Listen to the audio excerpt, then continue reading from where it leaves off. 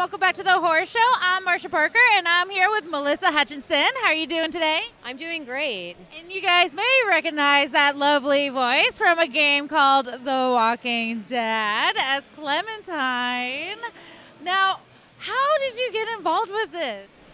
I've been doing voiceover for many, many years at this point. Part of the beginning game work that I've done in voiceover has been with Telltale games. Oh, okay. All the way back to Sam and Max. The audition came through, just like all of the jobs I still have to audition, and her little character came my way, and I was super excited because I was already a huge fan of the Walking Dead franchise.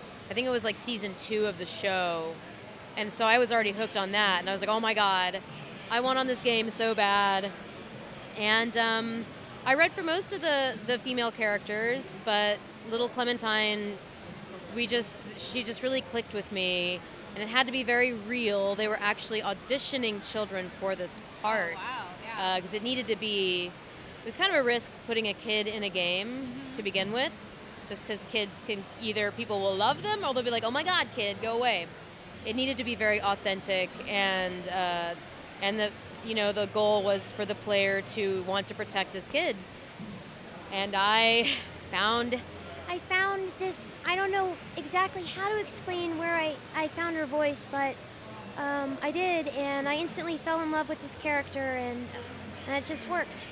So it was a really cool experience for me, and that whole first season was just, it's still a pinch me, like, it's just I'm here, I go to conventions, I get to meet fans. It's very surreal, and I'm very grateful.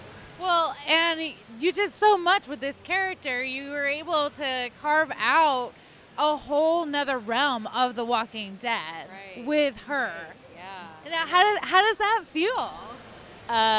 Again, I to be a part of that universe is, it's crazy. Her character is just as strong as anybody that's in Rick's group. I mean, she literally has her own Walking Dead universe at this point, and she's such a strong female character, and I'm just so honored to play her. And I go to other conventions, excuse me, where there are actors from the show, and I'm just like, I'm kind of looking around like, oh my god, how did I get here? Right. But it makes sense because the writers on this game created something, that was literally a game changer, and she's still here, and there's going to be a season 4, and you're going to be playing as Clementine, and it's, I wish I knew like what's going to happen with this 4th and final season, and I don't want to spoil anything for anybody who hasn't played season 3, but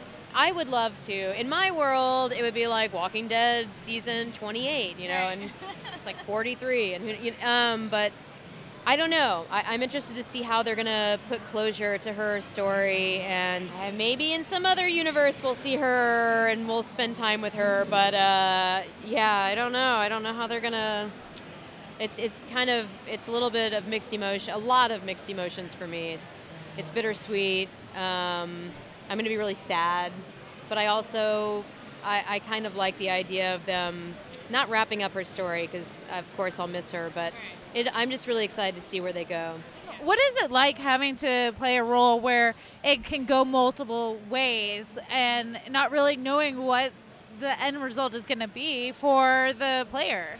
Yeah, it's, me and Dave will often say when we do panels, it's actually a really cool workout for us as actors, because we record those dialogue choices, one after another. So you're going from like kind of a ambivalent response to a sassy, snarky response to a more kind response. And it's just, it's really cool how that plays out for each individual player gets to create their own path. I mean, ultimately, the endings are going to be what the endings are going to be, but just to be able to engage emotionally and have a player, make a choice and like, oh my god, Clementine will remember that. And you're like, why did I do that?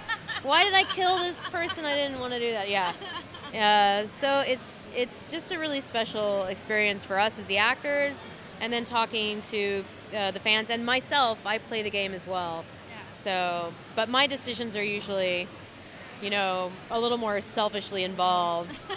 I'm like, ooh, I want to hear like her response to this because I remember recording it, and I want to see how it plays out with all the, in the action. Do you get to hear, like, while you're recording, do you hear everybody else's lines? Or are you just separated? Do you know what they are? We are separated. They keep us separated.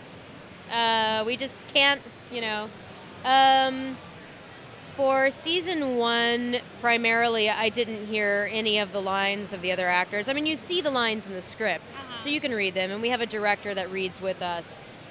Season 2, most of the actors, well, actually, in season 1, that horrible final scene, Dave Fennoy actually recorded his lines before me, so I was hearing them in the headphones. So I got to act with him, and that was horrible. It was great. Yeah. It was horrible. Horribly great and amazing.